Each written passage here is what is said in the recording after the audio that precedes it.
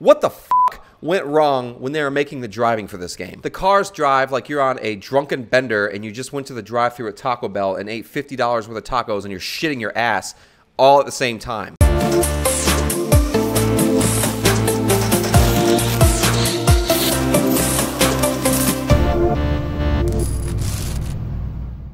Ladies and gentlemen, boys and girls, and everything in between, I am back from a short hiatus. Well, short for me, but in YouTube standards, it's a long hiatus because they pull you out of their fucking algorithm. But I'm back from a small hiatus I was on. Most of you guys know Seventh Sword and I both work full-time jobs. This isn't our job, obviously. We're not at that subscriber count yet, so make sure you hit that subscribe button. But I ended up finding some new employment. The new employment was within government, so I needed to spend a good month just kind of grinding it out and preparing and learning and growing myself. So that's what I spent the last month doing. So now I'm gonna make my comeback video on, you guessed it, Ghost Recon Breakpoint. Of all things I could review, fucking Ghost Recon Breakpoint. Now I want to be fair, okay? So I shit on the game back in September and in October when I put out 2 videos when I covered the beta. I had played the beta, didn't like it at all. I knew exactly how the game was going to be, and in those videos, I had sworn that I wasn't even going to give this game the time of day when it came out. I wasn't going to buy it. I wasn't going to do anything. But in, what is it, November, Black Friday, I believe, there was a buy 2 get 1 sale at one of the retailers I bought one of my 15 games from. I believe it was Target, and I put 2 games in the cart that I wanted. I believe it was Sekiro and Ace Combat 7. And then I had room for 1 game for free, and I was looking around and I was like, okay, I own that, don't give a shit about that. And I said, you know what, F it, I'll throw a Breakpoint in there and I'll come to it maybe 6 months later when the game is out and it's released and it's been patched to hell. So here we are, 6 months later. I put about 25 to 28 in between there hours into it, and I'm ready to give a follow-up because, guys, I believe in being fair. I believe in giving second chances. Give these people time to fix their mistakes, to go back on what they were trying to pull with their bullshit microtransactions and store system, which, by the way, they claimed was released too early and not put in place. F off. Anyway, so let's hop into it. How is Breakpoint 6 months later? So 25 hours, right? Guys, it's an interesting 25 hours. So here's the thing. So Breakpoint, if you look past all the bullshit and all the, the hype that was built up by the media for the game and the disappointment from when it came out, there's this decent amount of fun to be had in the game. Now I'm playing it solo because none of my friends wanted to go spend money on this game. So I'm playing through it by myself, about 25 to 28 hours, and I'm having an alright amount of fun. I mean, it's alright, right? You look past all the shit like the awful fucking AI, the throttled pay-to-win system where you just spend some real money and you get gold weapons, which, by the way, the loot system doesn't mean a goddamn thing in this game. You have these gold weapons, your purple weapons, your typical stuff that you would see in Tom Clancy's Division or even in the new Assassin's Creed games, and it doesn't mean anything. And that's one of the biggest problems about this game, is that they try to have this loot system, and loot systems are addicting, guys. Like, people enjoy loot systems because you get gratification when you find that next badass new weapon. But the problem is, with Ghost Recon Breakpoint, all the weapons, and here the fanboys are going to come in here, and they're going to get all pissed off and defend and be, no, you're wrong. Guess what? Eat my ass. The loot system sucks. Every weapon feels the same. Every weapon fires the same. Some a little slower than others, some a little faster than others. But other than that, they claim to give you stat points like +8 to vitality for your armor, or ignores armor for your sniper rifle, which is cool. But at the end of the day, if you one-shot somebody in the head, they're going to go down. Minus the big juggernaut guys, who you shoot them twice in the head, once to knock their helmet off and then another to finish the job. Other than that, even the wolves, what are supposed to be the elite soldiers that are too hard or out-leveled, that out-level you could take out in one shot, one to the face. So the whole loot system and the mechanics within that just counteract everything else that's in the game, so it's pointless. Now, getting to the nitty-gritty, the game itself is, it's disappointing because it has potential, and you can see it. Like, when you roll around in the mud, your character gets all covered in mud, and there's attention to detail there that's pretty impressive. I mean, the game looks pretty good. I'm playing on an Xbox One X. I believe it says it was 4K. I don't know if it is, but for the most part, the giant vistas, the mountains, the beaches, the water, it all looks pretty good. But the problem is there's so many just weird graphical glitches. Like, my guy, at one point I was investigating some intelligence, and when I went down to open like this folder to see a blueprint or try to find another bivouac, whatever the f they're called, it like threw me through the wall and I fell through the map, and it's happened a couple times. The game is just a glitchy mess. But let's talk about like the mechanics of the game. So how is the looting, the shooting? How does the game play? Is it entertaining? Right, the entertainment factor. So the reason I'm showing you guys one clip right now for this game and not just, you know, splicing in a bunch of different aspects of the game and when I'm talking about them is because by the time you guys finish this video, I'll be done with this one mission I'm doing and done with the game. Like, that's it. What you see now is what you're going to be doing the entire time you play Ghost Recon Breakpoint. Here's how it works. You talk to somebody who gives you like some runaround dialogue. It's just like there's no like depth in the dialogue. You go up to somebody and they're like, hey, I need to know this information. And they say, this is all I got. And then all of a sudden, boom, you got a new mission. And you're like, what the f? Or if you're doing a story mission, you go and you watch these cutscenes with like these fucking dude bro guys with these like backwards hats and shit.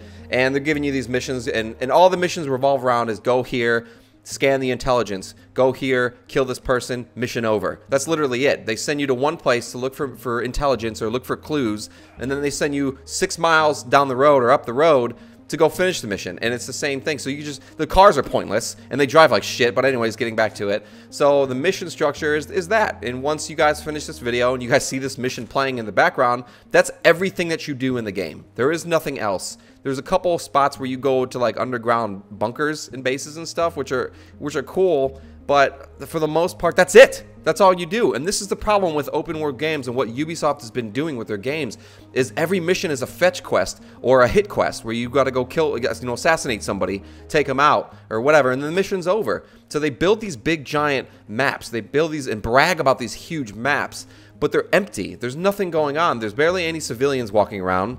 By the way, and when you shoot them, if you shoot more than one of them, it automatically kills you and game over, and then you restart from a checkpoint, which fucking pointless.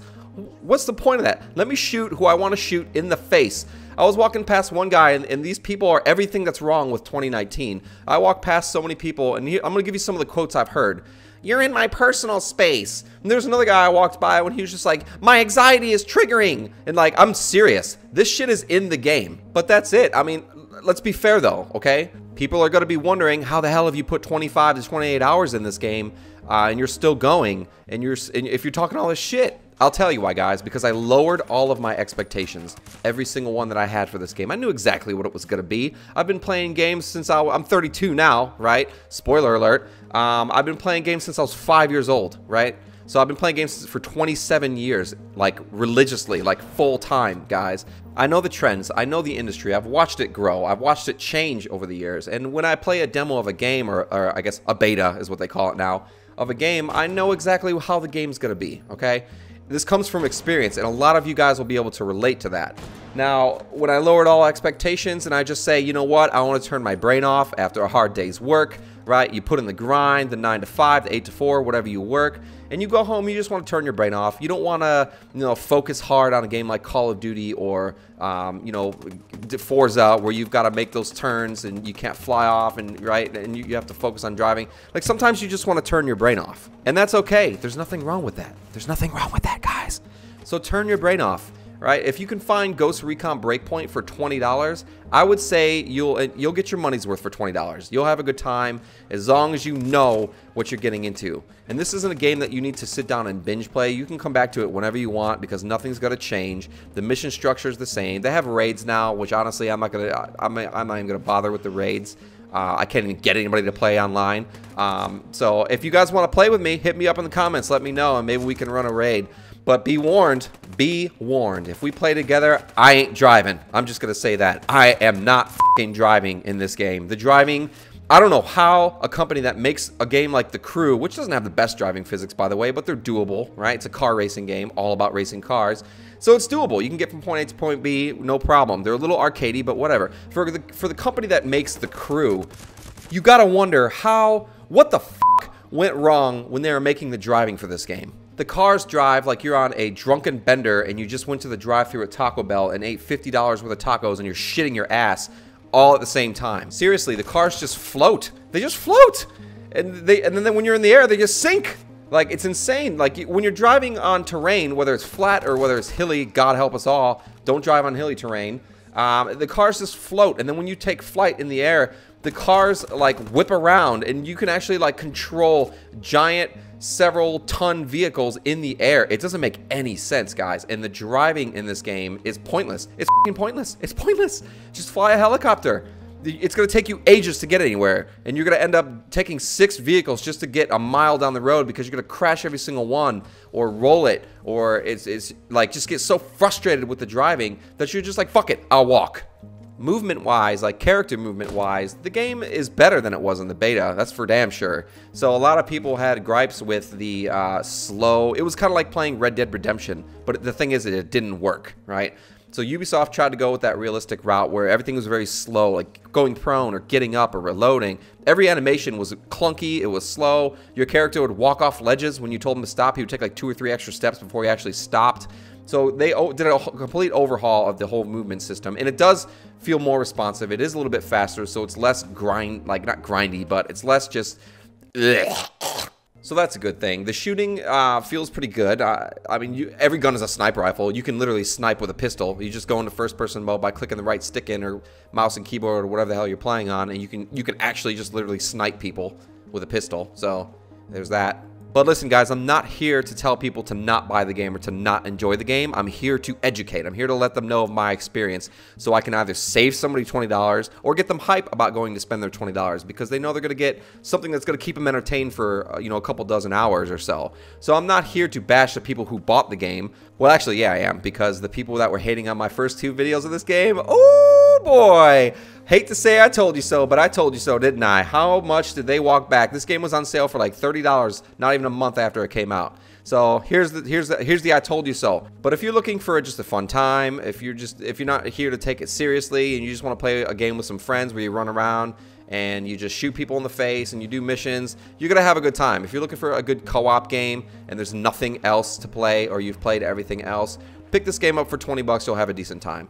But anyways, in a world full of shitty video games and shady companies, I'm just here to educate and inform. Make sure you guys like the video, subscribe, leave a comment, let me know what you guys think. Thank you for talking games with me, and have a nice night.